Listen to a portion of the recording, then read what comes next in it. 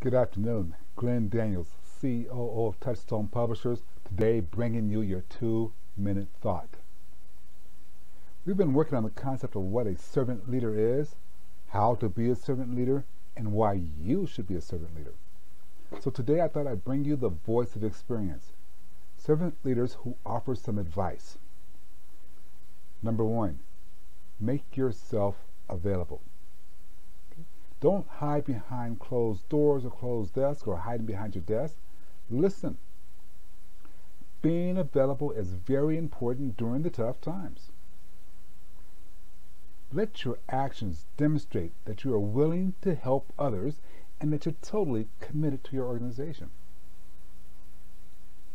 Be fair. Project a sense of fairness.